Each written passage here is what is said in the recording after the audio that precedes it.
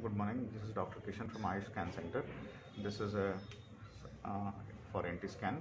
You can see there is lemon sign with frontal polling, and if we carefully have a look, the nuchal fold appears to be thickened here, and there is banana sign of the cerebellum. This should make us look for a neural tube defect. As I trace the spine in the axial plane, I can identify a myelomeningocele here. See, this is a myelomeningocele. You can see the CSF filled sac, and the spine, when I try to trace in coronal, this is coronal of the spine. See here, we get this myelomeningocele. This is a myelomeningocele sac. In addition, when I try to look at the sagittal of the spine,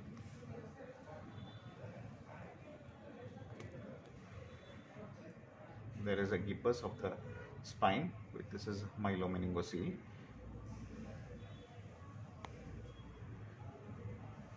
This is identified as early as about 14 weeks. You can see this is a myelomeningocele, and this is a gibbous at the dorsolumbar junction. Open neural tube defect with lemon sign, banana sign, and myelomeningocele.